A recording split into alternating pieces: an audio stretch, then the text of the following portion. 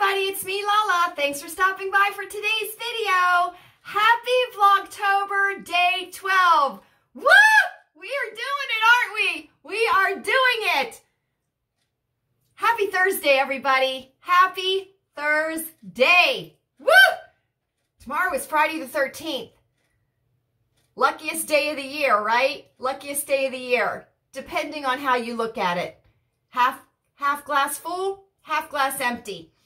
So anyway, I hope everybody's had a great week so far. I hope everybody's had a great day today. I hope everybody is happy, healthy, and safe, right? That's the most important thing. That's the most important thing. So anyway, guess what? Guess what I got done today? Person number 2 is wrapped. Let me tell you something. That person number 2 was a rascal when I was getting the wrapping them. They were wriggling all over the place, throwing their arms around. I had to tie their arms down at their sides. They would not hold still while I was wrapping them. Just joking. Anyway, getting things done, right? Getting things done. See how simple dimple it is? See how simple dimple it is, right? It works. Try it. Try it. It works. Okay? You don't always have to like the person that has good advice. Right? Right. So anyway, I hope everybody's doing great today. I think the boys, well, at least Buddy is going to behave while we are visiting today. His tummy is full.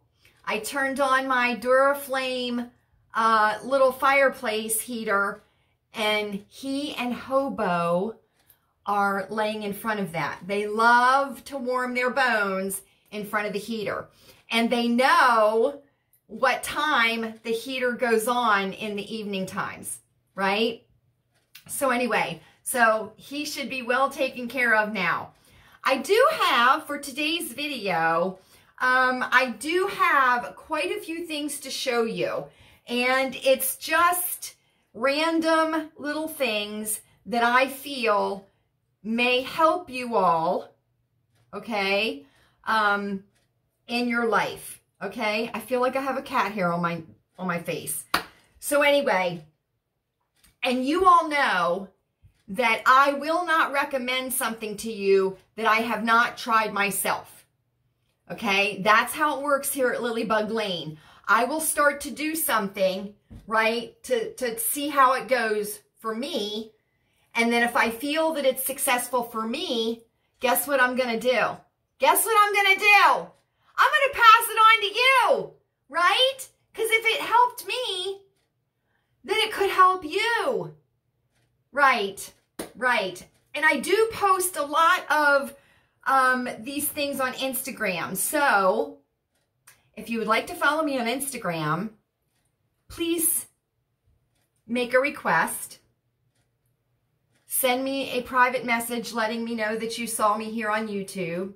I will vet you. I will, because remember, we have to be careful who hooks our wagon to us, right? Right. So I will vet you, and then you can join our friends over on Instagram. Join us over on Instagram. So anyway, let's do this, right? Let's do this. We're coming up on cold and flu season, right? Right? The flu does exist, and we are coming up on cold and flu season. One of the things that I am going to stress to you, okay? Prevention over treatment. So your goal is going to be to practice preventative measures, right? So that you don't have to go to your doctor or go to the ER or go to the urgent care, okay? Because I'm going to tell you a little secret, okay? I'm going to tell you a little secret. They don't care about you. They don't. They don't care about you. They don't. I'm just being honest. They don't care about you, okay? So what you want to do is you want to care about yourself, right? As selfish as that may sound, we're going to be selfish. We are going to care about ourselves. We are going to do what it takes to keep ourselves well during cold and flu season so we do not end up a customer of Big Pharma. Just saying. Just saying. You want to have this. Okay? You want to have this. And you want to take it every single day. Now, if you are too immature to take it every single day, then that's on you, right? But responsible adults do what they need to do, right? So you would want to take this every single day, and the serving size will be on the bottle, but you want to take zinc every day. You'll be surprised the results that you will get if you are consistent with taking the zinc. Another thing is, I have mentioned this a couple times, okay? And I want to show you this. This is cucumber water, okay? Now, I started drinking cucumber water exclusively, I'm going to say probably 6 months in to losing weight. It was suggested to me to try cucumber water. And I did, and I love it, okay? Now, this helps with bloating. It also helps to cleanse your system. The cucumber is good for you.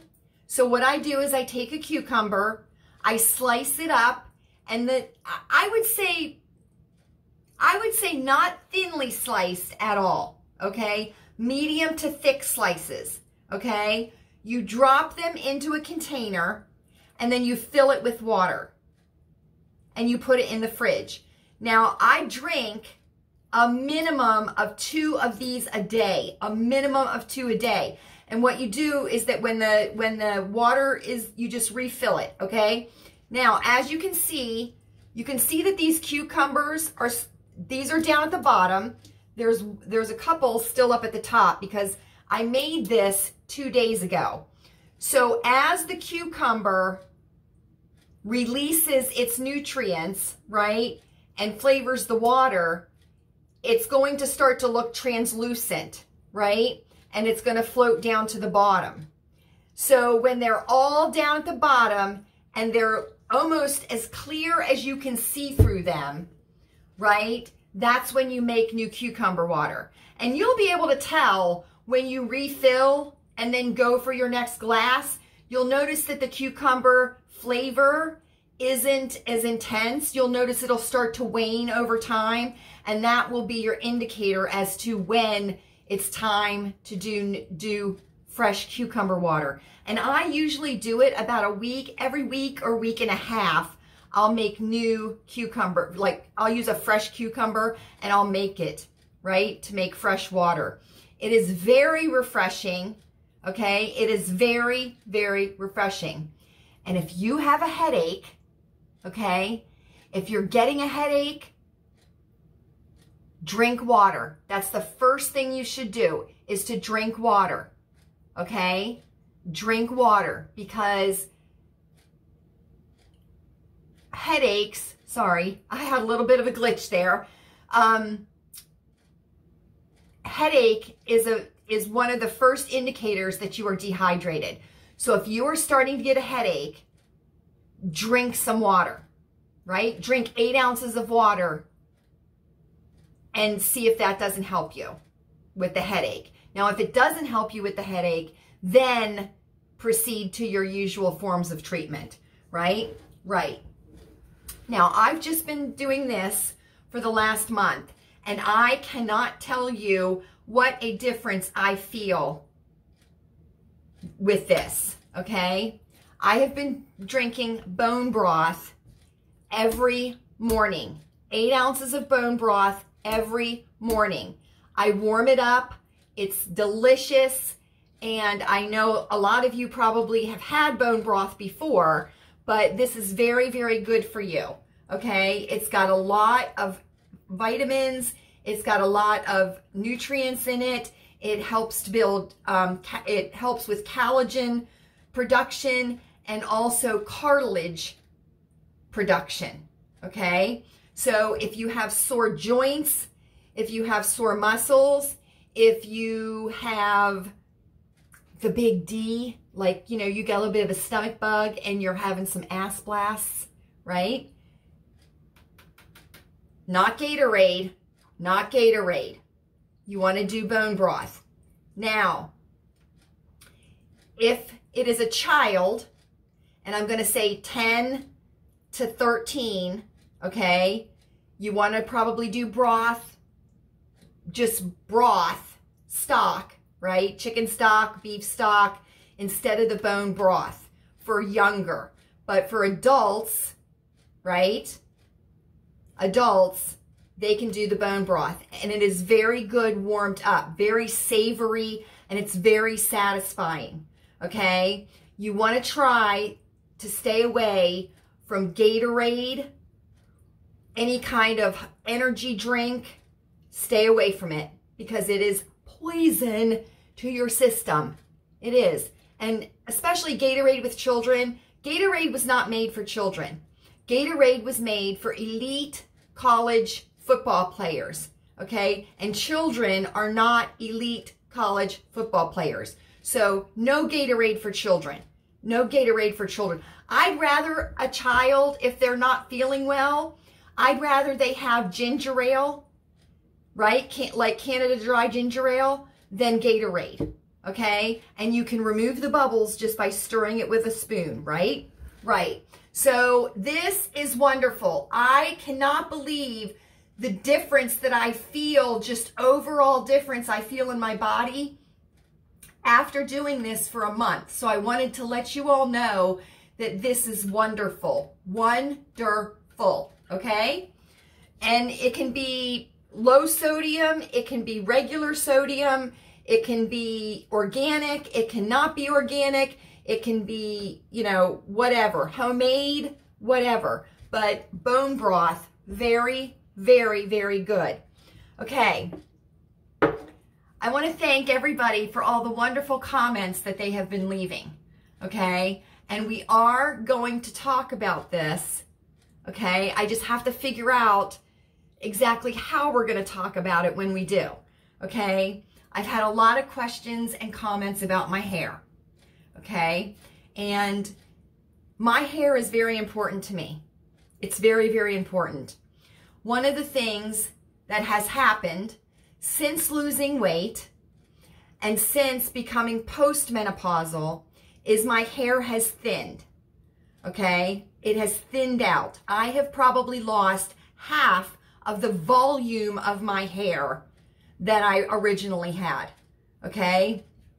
So as I'm getting older, right, because I'm 57, one of the things I want to do is I want to keep my hair as healthy as possible, and I want to keep my hair. So shedding is a real issue once you're postmenopausal or you get older, right? Shedding is a big thing, and thinning, right? One of the things that I do use is I use rosemary oil, okay? And rosemary oil is very, very good for your scalp. You can also use castor oil. That is wonderful for your scalp too. And what I do is I put some on my fingers. I rub my fingers together like this, and then I just start massaging very well into my entire scalp, okay? Just keep doing it, keep doing it, keep doing it. Now, it's very aromatic, okay? It's very aromatic. But if you can't smell anything, then it's not going to bother you, right? It's not. Some people like the smell of rosemary, some people don't. It can be very, very strong. So, you know, you'll know if you like it or not, right? And if you don't like it, then go to castor oil and do the same exact thing. But what we want to do, because if you're postmenopausal, your estrogen levels are going down, right? And estrogen is one of the things that keeps our hair healthy and intact, right? So we want to stimulate the hair follicles on our scalp. And it feels really good too. It does. And you can do it at night before you go to bed, and you can put one of those terry cloth lined shower caps on your head and sleep like that. You can do it an hour before you take a shower and just, you know, get that in there and just let it sit, and then go into the shower and shampoo as usual or whatever. But this is very, very good, and this is what I use on my hair. Now, they do recommend that you put this in with what they call a carrier oil, right?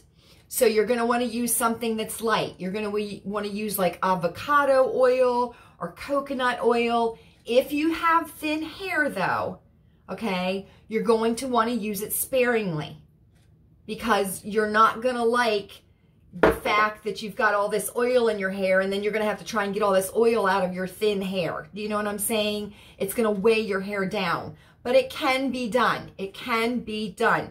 So something to think about, right? Rosemary oil, peppermint oil, castor oil, anything that's going to stimulate your hair follicles, right? And keep them healthy, and your scalp healthy too. All right. We're going to talk about the pets, okay? You all know that we have kitty cats here at Lilleybugglane. We are a kitty cat household. We are. And just let me tell you this. I love boy cats, okay? I love boy cats. Now, we have 2 boys and a girl, right? So we have Hobo and Buddy, and we have Buttons, right?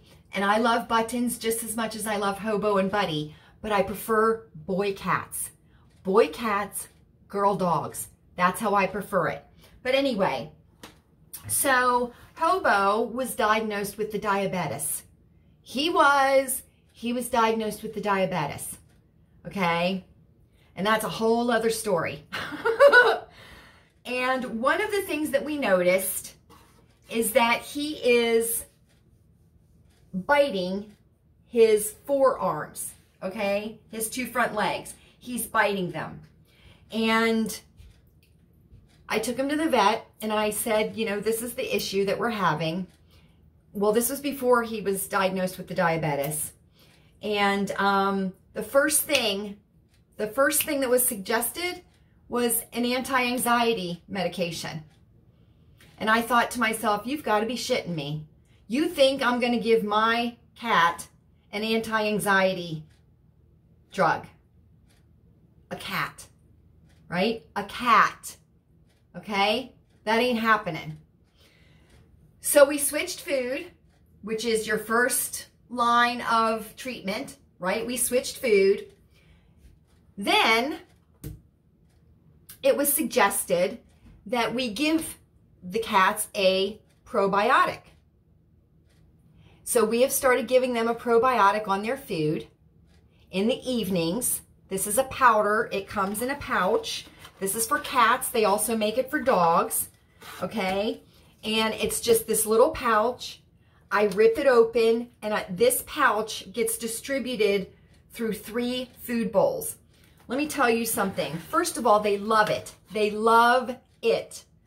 Second of all, it has helped. It has helped. Has it eliminated it? No. But it has helped, I would say, 80%. Okay? 80%. And you have to remember, for Hobo, but you have to remember he's got the diabetes, right? So he's got that sugar going in his system, right? So there's always that, there's always that to deal with too. And we do give him insulin shots. I do, test him every day for his blood, and we do give him insulin shots, but he's still got that running through him, the extra sugar. So we think that that's what it is. Do you know what I mean? So anyway, that's today's video. I just wanted to share, these things with you so that if you wanted to try them, you could try them. So there we go. Day 12 of Vlogtober. We have made another video. We have. We're doing it, aren't we? We are. Thank you all so much for spending this time with me today. I really appreciate it, and I am loving spending this time with you. There's still a lot of the month left, so there's a lot more to come, right? We're easing into it a little bit. We're easing into it a little bit, aren't we? We are. We are. I hope you are happy. I do. I hope you're healthy. It's up to you. And I hope you are safe. And I will see you.